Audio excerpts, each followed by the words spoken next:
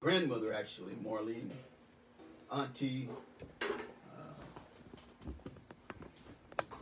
Mark Samuels. Want to pray for him. Ira Mills was in the hospital not long ago. Don't know if Ira is still in the hospital. Need to give Carolyn a call. And then Cindy Ghostin. We thank God for all of them. I'm straight now, Stevie. You're straight now? Yeah. Straight on. Oh, no, that's a different program altogether. Wow. I don't know why my thing sideways there, dog. I have no idea why that's sideways. Okay. Well, yeah. Okay. Well, I'll tell you what. No, we can get it done. We're gonna have a word of prayer here and get at it. Let's bow, everybody. God, our Heavenly Father, we're so grateful for this time that you've given to us to move in this book, this precious piece of literature that we've been studying, Pilgrims Progress Part 2, The Journey of Christiana. We just thank you for John Bunyan, the author of this book, and how you breathed through him all of your mind for him to pen. And Lord, we're still gleaning from it in this day and time, almost 400 years later. So we thank you for your grace and your mercy. Thank you for the names that have been lifted up before you. We ask you just to show yourself mighty in their lives. Be gracious to each one. Touch those who are struggling in their health. And the crown of their heads, the very soles of their feet, let soundness be in their bodies, we pray. Lord, we lift it up before you. Many things we would do ourselves if we could, but some things are so far beyond us. We have to come to you and ask you to minister to them particularly. And so, Lord, be gracious, we pray, in the strong and in the mighty name of Jesus. Do as only you can do in the lives of your people. Demonstrate your deep love for each one. And then we pray, oh God, that you give us an appetite to seek your face in prayer, in our personal devotions. And then give us a mind to fellowship frequently with other believers. Give us a mind to read your word, drink deeply from the wells of living water. And we'll be so very careful to give your name the praise. Go with us and stand by us now as we read through our lesson, as we lift up things that we think that might be a benefit to our listening audience on Zoom and Facebook. And we'll be so very careful to give your name the praise. It's in Jesus' great and mighty name that we pray. Call it done. Amen. Amen. Praise the Lord. All right, we're up and running here. My dear wife is coming in. She's going to give us a selection, and we'll be able to move forward. Let me turn this off because I know you'll burn up if I don't. Amen. All right, there we go. Okay, we're moving. We're moving. So good morning, everybody. The song that I woke up with this morning is He's Sweet, I Know. When I think about how he woke me up this morning and how he is keeping me, then all I can do is praise him and say, He's sweet, I know. He's sweet, I know. He's sweet, I know. Dark clouds may rise and strong winds may blow, but I'll tell the world, Yes.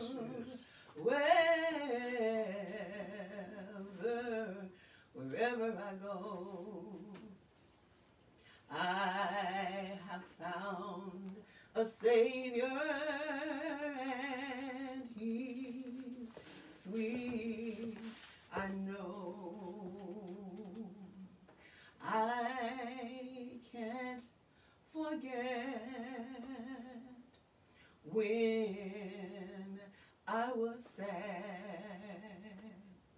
head hanging down, and so feeling bad. All I could say was, Lord, take my heart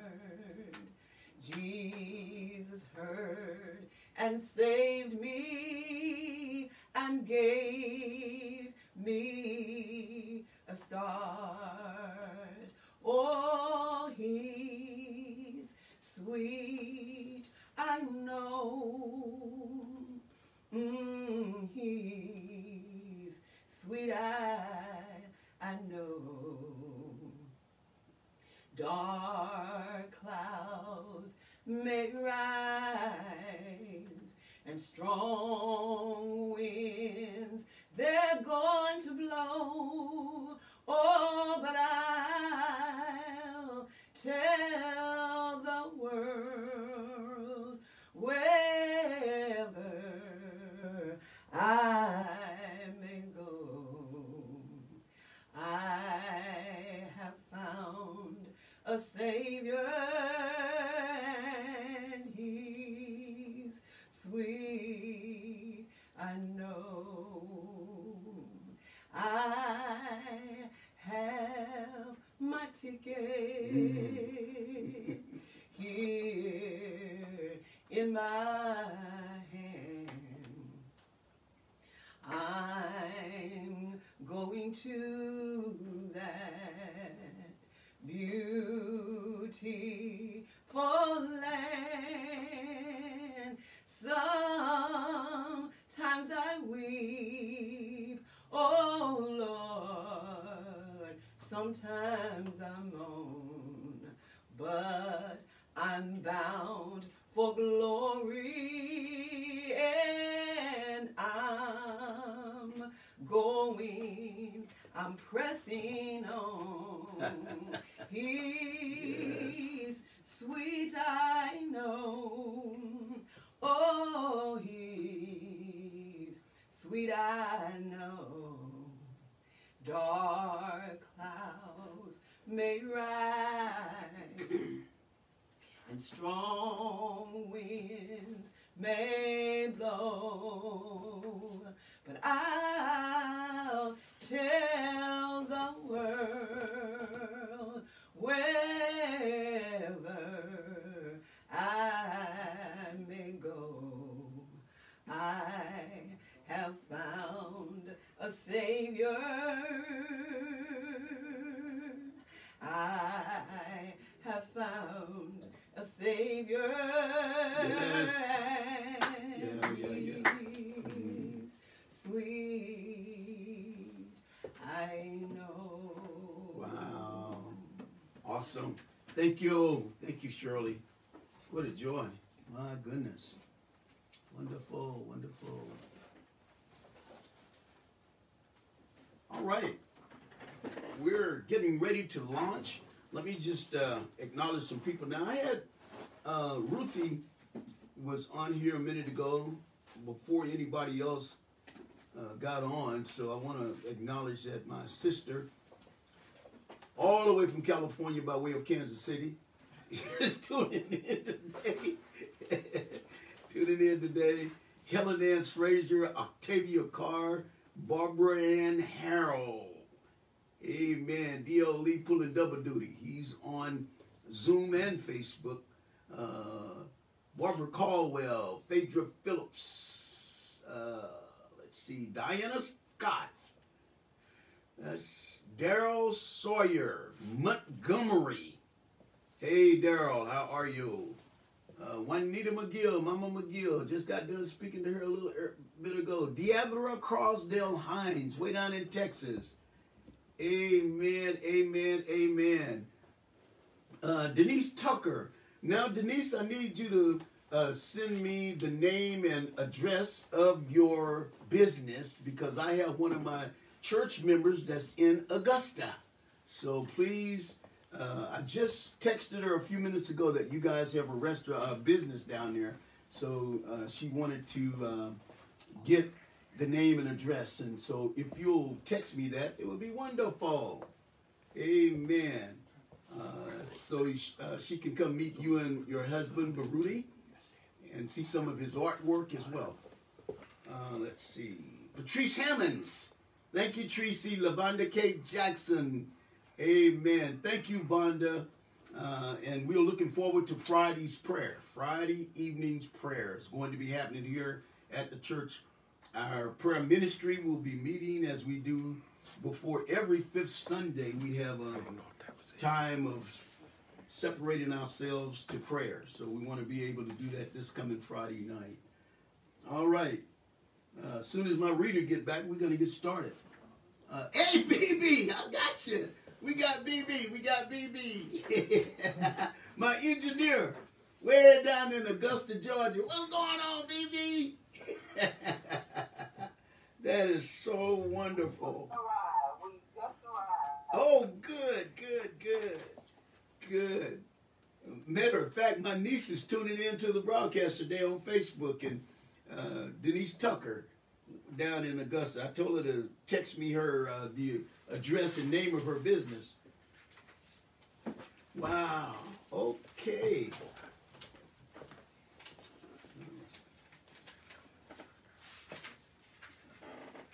We are we're getting ready to move. One of the sweet things about what just is taking place in the narrative today is that they've had an opportunity. Stevie's asking you to come closer to me. An opportunity to get Greatheart to come and be with them in their journey, and that's a sweet thing because we have two women and some boys traveling on their way to Celestial City. And of course, they've already met with some dangers, and the enemy's already tried to upend them to bring destruction toward them. And they really do need somebody to go along with them. And so they requested of the Lord that he would send Greatheart along with them. So we'll see that today, where they're going to have some protection as they go along the road. I'm on page 291 in my book. No, it's not. It's not going to be the same page. I'm not having to know what we were talking about. Mercy's Dream. Yeah, that's what. Yeah. Oh, okay. Yeah, we're in the same place. Okay. All right, we got our reader on cue. Let us. Oh, I saw Ira Mills a minute ago, and I'm thanking God for him because he and Carolyn are at home, and we are grateful for that. And that the Lord has been good to him. All right, Shirley's going to go ahead and start reading. Well, I'm glad of my dream, she said. So that's where we're going to start today. And those of you who are going along with us, if you have a book or if you looking online, that's where we're going to start. After Mercy and Christiana and go up and sleep in Christian's bed, they come down and they talk about it. She had a dream, and so they're dialoguing about that. Okay. All right. That's where we are. Let's go. Well, I'm glad of my dream, said Mercy, for I hope before long to see it fulfilled to make me laugh again. I think it's now time to rise and know what we must do, said Christiana. Please, petitioned Mercy, if they invite us to stay for a while, let's willingly accept the offer. I'm most willing to stay here a while to grow better acquainted with these girls. I think prudence, piety, and charity have very attractive and serious appearances. So okay. I had to look up prudence and piety and charity. Okay, yeah, sure, absolutely. Elaborate. I think Prudence, that's the beauty of this. Prudence, careful judgment, skill, good judgment in the use of resources, or cautiousness, or careful judgment. You're taking your time and making a good assessment of what's going on. And Okay. piety is the quality of being religious or reverence. It's fidelity to natural obligations, they say, as parents, or dutifulness in religion. And I Okay. think that's probably what applies to us. Sure. And then charity is the organization or the generosity and helpfulness, benevolent goodwill towards, or love for humanity. And I know that we've used the Bible equates charity because it's the willingness, giving of what you have to help somebody else. And actually, the outgrowth of that word is love in action. Because in the Greek text, charity and love is the exact same word. Okay. Agapeo, or agape. It's the same word. So, when we think about someone being charitable, we're thinking about love in action. It's born out of a heart that God has created in us or given to us to love and have a desire to help in terms of what God did for us, because of God so loved the world, that same word. So absolutely. Okay. Go ahead, babe. Okay, lost my place. We'll see what they want to do, answered Christiana. When they were up and ready, they came down and asked one another about their rest and whether or not it was comfortable.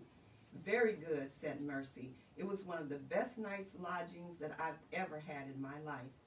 Then Prudence and Piety said, if you'll be persuaded to stay here a while, you'll have what the house can supply. Yes, and gladly, said Charity. So they consented and stayed there about a month or more, being profitable to one another. And because Prudence wanted to see how Christiana had brought up her children, she asked her permission to question them in order to teach them doctrine. The notes in the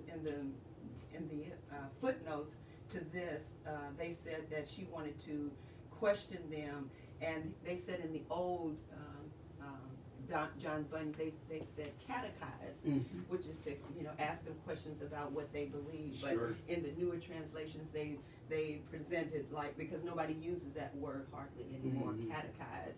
Right. So it was just to teach them or ask questions, and so they used other words, but it's kind of like that's what they were in the old language. Yeah, that's a good thing, though, right? Yes. Oh, yes. It's a great thing to catechize, to ask questions, to find out where people are. A lot of times in our faith, people don't actually know what they believe, right, or I mean, what they profess. Right. They've not been indoctrinated. They've not loved doctrine. They've not loved teaching and grasping the principles and precepts that belong to Christianity. And so to catechize, to ask those questions and find out where people are in their belief system is really important, because it's so often that we run into people who are or somebody else that have been died in the wool Baptist folk. And then they finally said, well, I finally got saved, or I finally, what do you mean? If you really knew what you believed before, you should have already been a born-again believer based upon your relationship to Jesus Christ and not anything else. And so it's really important that we understand what Christianity parallels the life from the city of destruction to celestial city. And the beauty of it is this. No matter where you are along the road of life, you're never alone. And you and I have to understand that we're never alone. And God demonstrated that throughout Christian's journey, no matter what he had to be confronted with, or what he had to battle with or struggle through, there was always help for him in those situations. And so you and I, the value of the book helps us to understand God will never leave us nor forsake us. He's always there. His eyes are over the righteous. His ears are open to our cry. And so we can walk this walk with great confidence. And Apostle Peter says, cast not away therefore your confidence, which have great recompense and reward. We will receive the glory of the Lord at that day, but along the road as well. And so I want you to be encouraged. No matter where you are along the road of life now, you're still being carefully looked after by Heavenly Father, and He'll continue to look after you all along the road of your human experience until you behold Him face to face. And so that's the beauty of the book, the value of the book, and we're seeing them now being outfitted and equipped at this particular juncture in their journey. All right. Okay. And I did have a note at this particular place. Like you said, we need to know what it is we believe. And I just had a question. Can we answer or give reason for the hope that we have? Can we explain it, to somebody? And so that's... Apostle Peter raised that, encouraged people to be able to give an answer to anybody that answered or required of them the reason for the hope that was in them. And that's exactly right. Thank you for sharing that, because that's right there. Yeah. Christiana gave her free consent, So she began with the youngest, whose name was James. "Come, James," said Prudence, "can you tell me who made you?" "God the Father, God the Son, and God the Holy Spirit," answered James. "Very good, young man," said Prudence, "and can you tell me who saves you?" "God the Father, God the Son, and God the Holy Spirit," answered James once more. "Good again," said Prudence, "but how does God the Father save you?" "By his grace," answered James. "How does God the Son save you?" asked Prudence. "By his righteousness, death, blood, and life," replied James. "And how does God the Holy Spirit save you?" asked Prudence. "By his illumination, by his renovation, and by his preservation," answered James.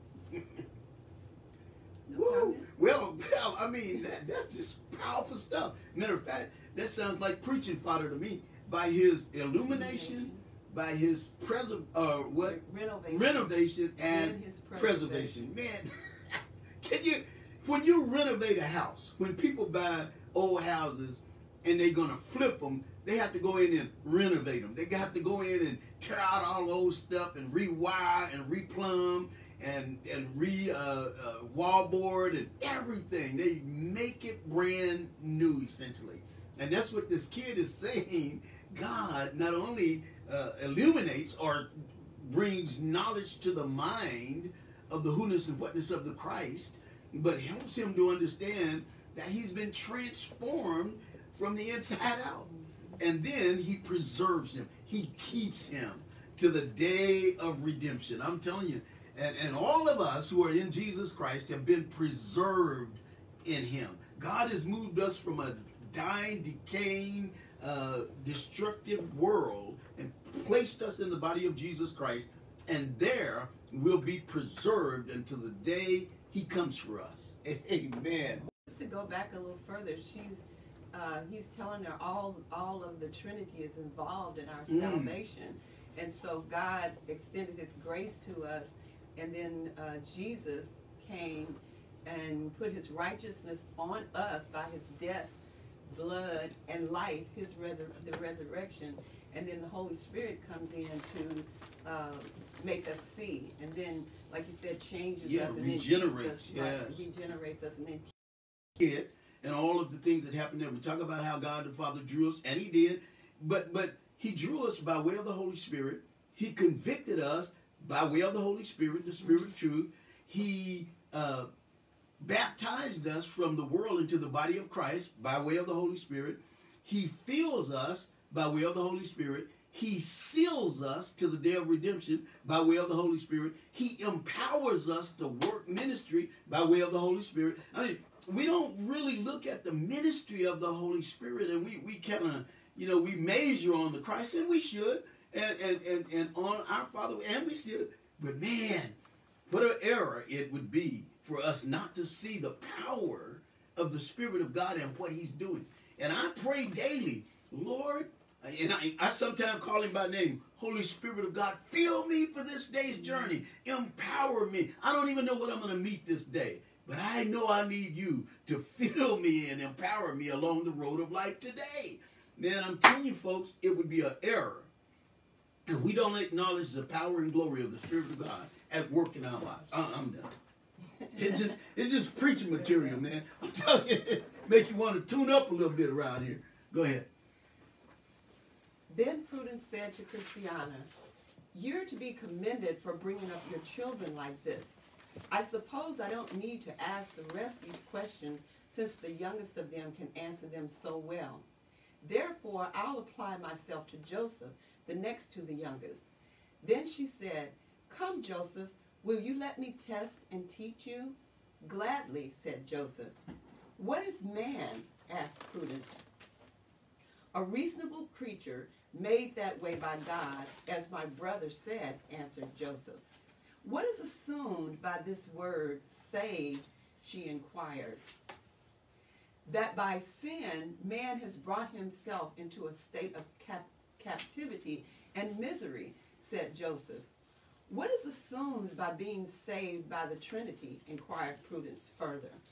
Joseph answered, that sin is so great and mighty a tyrant that no one but God can pull us out of its clutches, and that God is so good and loving to people as to indeed pull them out of this miserable state. Prudence continued, what is God's design in saving poor people? The glorifying of his name, grace and justice, and the everlasting happiness of his creature, said Joseph. Who are those who must be saved? Asked Prudence. Those who accept his invitation, he answered. Very good, Joseph, said Prudence. Your mother has taught you well, and you've listened to what she has said to you. Coming on that sin and being bound in the clutches of sin. That was all of our conditions. Yes. And there's none, no human being that's living today or in the past or in the future that can break themselves free of the clutches of sin. I mean, it causes us to, it'll sink us to the lowest hell. And so we need the blood of Jesus to wash us clean. And we need to accept the finished work of Christ at Calvary, which gives us deliverance from not only sin, but hell, death, and the grave, and the guilt of sin. Sin carries with it this business of guilt. And the beauty of being a child of God is that not only have we been born anew, but the guilt of sin goes away as well. And so we can stand and look people eyeball straight and not have to have any second guesses or anything about where we are along the road of life at that point. Sometimes people won't forgive you. Sometimes people will hold over your head your past. Sometimes people will beat you up or try to with your past. But since you've been born again, since you've been born into the family of God, you don't have to buy into the lie of the devil that you're still where you used to be, because you're not. You've been born again. It's another chance at living. I'm telling you, God is gracious, and he's done marvelous things for us. And I don't know about you, but it's good stuff for me. And you know, I frequently say to people, some folks just came from good families. They just had good upbringing. They never got into the mud pit. Man, I missed all of that. I got into the mud pit. But I thank God for a Holy Ghost shower that'll clean you up and wash you clean by the blood of Jesus and put glory on the inside of you and seal it in there so the fruit won't spoil. Amen, amen, amen, amen. Love, joy, peace, long-suffering, gentleness, goodness, faith, meekness, and temperance, and 9 manifestations of the Spirit of God is sealed in us, and it'll never spoil. And I'm so glad. Oh, God. Go ahead, baby. I feel like I feel a preach coming on up here today. Oh, God. Then Prudence said to Samuel, the next to the oldest, Come, Samuel, are you willing for me to test and teach you too? Yes, indeed, if you please, answered Samuel. What is heaven? Asked Prudence. A place and state most blessed because God lives there, said Samuel. What is hell? She asked. A place and state most wretched because it is the dwelling place of sin, the devil, and death, answered Samuel. Why do you want to go to heaven? Answered Prudence.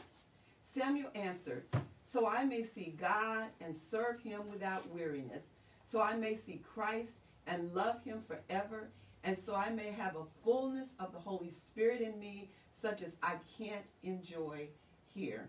Wow. You are a good young man also, responded Prudence, and one who has learned well. You know, Shirley, can I just Sure. Jump in right here just for a second? At this local assembly, the Ebenezer Missionary Baptist Church, this is the year of the family. This is your year of the family. And particularly our young people, we're kind of queuing on them. But in order for us to maximize that opportunity, we have to minister to our parents, because it is the parents who are pouring into the children in the home and are setting boundaries and the structure and the nurturing environment in the home that's going to affect the lives of their generations after them, their posterity. And so, man, how wonderful it is. I might have to preach part of this narrative of this book on a Sunday morning because it demonstrates that Christiana has taken time to impart godly wisdom to her children. I mean, she's taught them. She had to teach them. This stuff don't fall out of the sky. I mean, you can't get it through osmosis. You don't just absorb it. You've got to teach. And I've said to our fellowship, it's not enough to live right before your children. You can live it all you want to, but if they don't have the instruction and it's not in their hearts, they're going to miss something. So just living right is not enough. Or just teaching, just telling them what, if you can tell them all you want to, but if your life doesn't demonstrate what you're trying to teach, it's gonna be to no avail. So here's what we have to have. Your walk have to match your talk. You have to first teach and live right before your children and to perpetuate holiness in the earth. Let me say it again. To perpetuate holiness in the earth. The principles and precepts of God's word, the doctrine, the teachings of God's word, in order for it to be transferred to the next generation or perpetuated, we have to continue to be clear about what it is we believe and to live out those precepts in our homes, on our jobs, as we go to and fro, in our church, wherever we happen to be at a given moment. Our lives ought to smell like heaven. And what I mean by that is the sweet fragrance of the Spirit of God should be manifested in our lives daily. We ought to be winsome in all that we are, in every manifestation of how we behave ourselves 24/7. All right. Then she addressed herself to the oldest, whose name was Matthew, and she said to him, "Come, Matthew, shall I also test and teach you?" "I am most willing for you to do so," said Matthew. "Then I ask," began Prudence, "if there was ever anything that lived antecedent to or before God?" "No," said Matthew, "for God is eternal, nor is there anything excepting himself that had any existence until the beginning of the first day. For in 6 days the Lord made the heavens and the earth, the sea, and all that is in them." "What do you think of the Bible?" asked Prudence. "It is the holy word of God," answered Matthew. "Is there anything written in it that you understand?" inquired Prudence. "Yes, a great deal," said Matthew. "What do you do when you come across it in places that you don't understand?" she asked. "I think that God is wiser than I," said Matthew. "I also pray that he will please let me know everything in it that he knows will be for my good." "Well, what do you believe regarding the resurrection of the dead?" asked Prudence. "I believe the same people who were buried shall rise the same in nature, but not in corruption," answered Matthew. "And I believe this for 2 reasons. First, because God has promised it. Second, because he is able to perform it." Wow, powerful. Yes, But can I say, one of the things that's interesting is him having an attitude of prayer while reading or before reading. And so I want to just suggest to us that when we do our daily reading in our personal devotions, that we ask the Lord to reveal to us the meaning of his word in the context of the text, so that we can glean and learn and grow, and the power of the Holy Spirit can illumine, as we've seen earlier, our hearts and our minds when we're reading the Word of God. And sometimes, as we read along, we can just it can get ho-hum if you're not careful, and not looking at sentence structure, not looking at words, not looking at connecting vowels and verbs and adverbs, and watching how the structure of the text is hung together and how it flows from passage to passage, particularly when you're reading the Apostle Paul, because he can go on for a couple of chapters with the same thought. So you can get lost in the text if you're not careful. So we have to be prayerful in our reading so that we can go away with the intent and purpose of the letter. And then, of course, we have to be careful about the art and science of biblical interpretation, hermeneutics, if you will, thinking about who the narrative was written to, what was the purpose of the writing, all of those things when it comes to interpretation. So we have to be careful about that. But the young man is wise because he's saying God knows everything about what he's written. So it's a matter of allowing him to illumine our minds in that sense. So that's good stuff. You know, you were talking about reading and all that's involved in reading and studying. Yes. Because reading, I will read my Bible every day, but then, you know, what you're talking about, sitting down with pencil and paper and looking at how it's hung together, that's study. Right. And so I think we need to take, we should read every day and pray that, yes, you know, as we're reading, God would give us something. But, you know, if we really want to dig deep on a certain chapter or a certain point or a certain in the lesson, and that calls for, like you said, that study. Sit down with pencil and paper and who and what and why and where and, right, you know, what does that mean to me today? So we should be doing both of those, reading as well as studying, because it would be very hard, admittedly, for me to sit down with pencil and paper every day and go through that. So, you know, it takes all of it in order to really learn. I know sometimes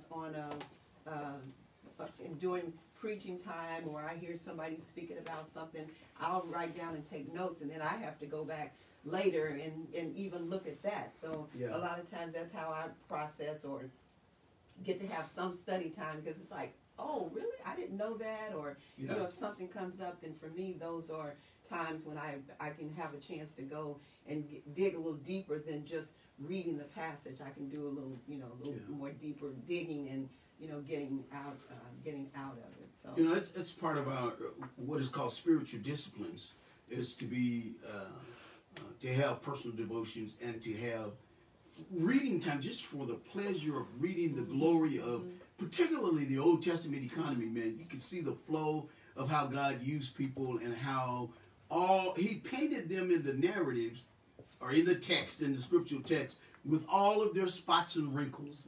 They were human beings like us, and you know, in the New Testament economy, James says that of Elijah, that he was a man of like passions as we are, even though he was a prophet of God, and prayed that it wouldn't rain, and it didn't rain on the earth for 3 years and 6 months. I mean, it's amazing. And then he prayed again, and rain came. So, but he said he's a man of like passion. He was just flesh and blood like us. But God used him, and so to have that kind of an understanding that these people that came before us and that the narratives are there for us to glean from. And I use this verse all the time, Romans 15:4, whatsoever things are written aforetime, written for our learning, that we through patience and comfort of the scriptures might have hope. So we can gain much and glean much, but it calls for a measure of discipline. It calls for a measure of discipline. And one of the things we hope to help people drill down on when they become part of this local assembly is to go through discipleship training where they meet the Lord every day, same place, same time, and start to build up a habit of personal devotion. So it's good stuff that we do that, because it helps people to learn to walk in the same way others who have come before them walk here in this local assembly. So that's all good stuff, Shirley. Really good stuff. Yes. Okay. Go on. He believes, Matthew, this is powerful stuff, like you said. 2 reasons why he believes that the buried will raise again is because God promised it. Yes. And not only that, he's able to perform it. And we know that he's able to perform it because Jesus did. Yeah. And so, absolutely. Yeah. I couldn't. It was that good. Well, if you weren't going to do it, I was. I saw that. Yeah. Well, absolutely, I saw that. Amen. Yeah, what he's promised, he's also able to perform. Right. Absolutely. Right. Amen. He did. He demonstrated it. He demonstrated it through Jesus. You know, frequently I talk about that, about how the larger life is beyond the veil of death. Wow. And it's because God has already demonstrated that to us in the person of the Christ. Not only that, but Moses and Elijah appearing upon the mountain of transfiguration, meeting with Jesus, giving him further instructions about what's getting ready to happen. When he comes off the top of the mountain and go down to the valley again, he's figuratively standing in the shadow of the cross. He's getting ready to experience his passion and the purchase of our salvation. I mean, it's awesome. And so the law is represented in Moses, and the prophets are represented in Elijah. And that is the fullness of the scriptural text at that point in the New Testament economy. It's awesome stuff. Yeah. All right. And because I believe this, then it makes me continue my journey. Yes. It makes me, no matter what comes up, because I believe this is going to be me, that there's something, like you said, larger, the larger life is beyond here. But it encourages me when I know this, when I believe this, when I know this, when I know this is what's going to happen, then it continues. It helps me to continue this journey, no matter what's going on along the way, no matter what trials or giants or little other people trying to discourage me. It's like, no, I have a goal in mind, and it's real because it happened. God said it. He did it already, and so it's going to happen for me. So it helps me to continue on this way. Yeah, and that's the beauty of the book, actually, to help us to be encouraged, get a handle on what's going on along the road of life. It's, all right, it's the way of all Christians. It is, absolutely, it is. Then Prudence said to the boys, yes. I just wanted to make a comment before you got too far away from that. I like what Samuel said too. Okay. Prudence asked him why he wanted to go to heaven. Yes. And Samuel said that he wanted to see God and to serve him without weariness. Yes. Well, He also said that he might see Christ and love him everlasting. Yes. That I may have that fullness of the Holy Spirit in me that I cannot have. all. Yeah. Yeah. That I can't enjoy down here. You can just imagine the fullness of the Holy Spirit in you at all times. Oh my goodness. That's heavy too. Yeah. That is really heavy. Absolutely, it is, and that's a part of the joy of the believer down here on the ground, and the hope of the believer down here on the ground, to look forward to knowledge, to know as we are known, and to be like the other incredible beings that are already in glory. And I'm telling you, there's others who've gone on before us that's enjoying the majesty of God, and we'll join them in that great cloud of witnesses one of these old days. Thanks, Carol. Thank you so much. All right, babe. Then Prudence said to the boys, "You must still listen to your mother, for she can teach you more. You must also diligently give ear to what good talk you'll hear from others, for they speak good things for your sakes. Also carefully observe what the heavens and the earth teach you, but especially be much in meditation of that book that was the cause of your father becoming a pilgrim. For my part, my children, I'll teach you what I can while you're here, and I'll be glad if you'll ask me questions that tend towards godly edifying." Now, seeing these pilgrims had been at this place a week, Mercy had a visitor who pretended good intentions towards her. His name was Mr. Brisk, a man of some breeding who pretended to be religious, but who stuck very close to the world. So he came once or twice or more to Mercy and offered love to her. Now Mercy was of a fair appearance, and therefore all the more alluring. It was also her mind to be ever busying herself with doing things, for when she had nothing to do for herself, she would make stockings and garments for others, and would give them to those who had need. And Mr. Brisk, not knowing where or how she disposed of what she made, seemed to be greatly impressed, for he never found her idol. I'm sure she would be a good housewife, he said to himself. Mercy then revealed the business to the girls who were of the house and inquired of them concerning him, for they knew him better than she. So they told her that he was a very busy young man and one who pretended to be religious but was, as they feared, a stranger to the power of that which is good. Wow. How much of a admonition is that for us today? There are people who have ill intentions or perceiving that the place to go for a wife or a husband is to the household of faith. I mean, folk don't want to marry folk or hang out with folk forever that they find at 6902. They won't listen. When you get ready to drop anchor with somebody, you want that which is best. So you go to the church house to get them. And I'm telling you,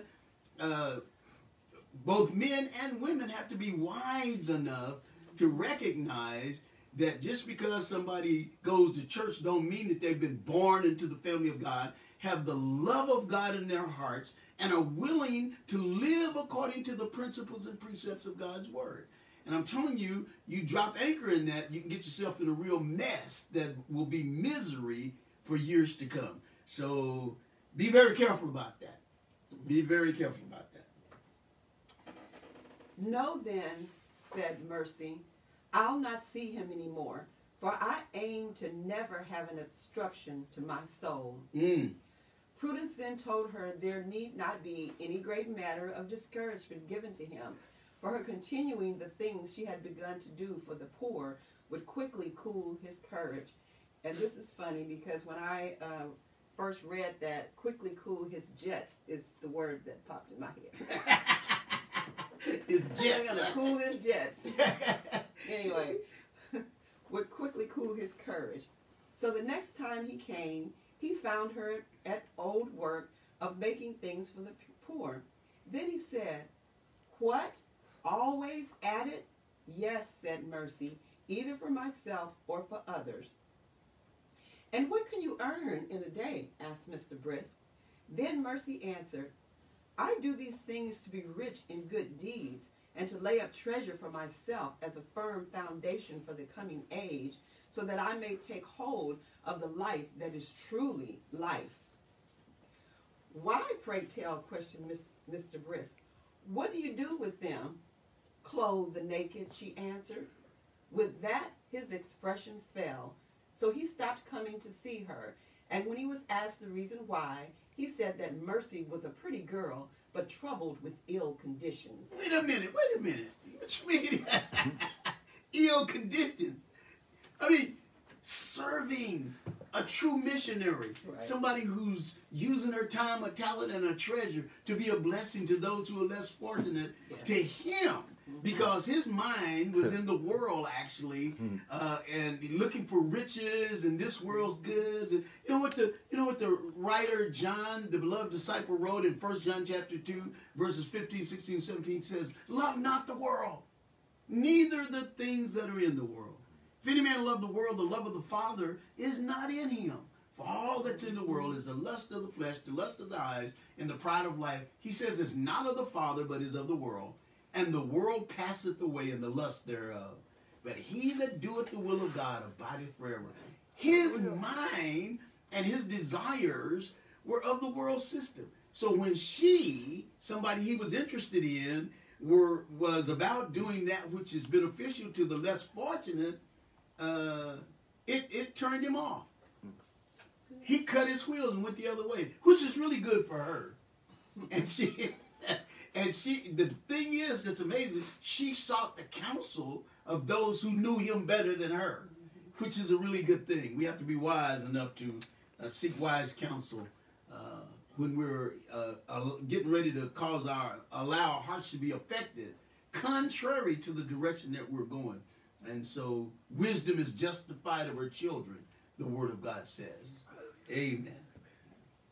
When he had left her, He ain't making Prudence no says, money. "Didn't I tell you that Money Miss..." back, so have to find him somebody else to shack They got up the with. You're right. for those of you who may not have heard, I'm sure you did. Carolyn says, if he ain't making no money, he need to find somebody else that is to shack up with. So that's amazing. All right. When he had left her, Prudence says, didn't I tell you that Mr. Brisk would soon forsake you? Yes, he'll raise up an ill report of you, for in spite of his pretense towards religion and his seeming love for mercy, yet mercy and he are of such different dispositions that I believe they'll never come together. Wow.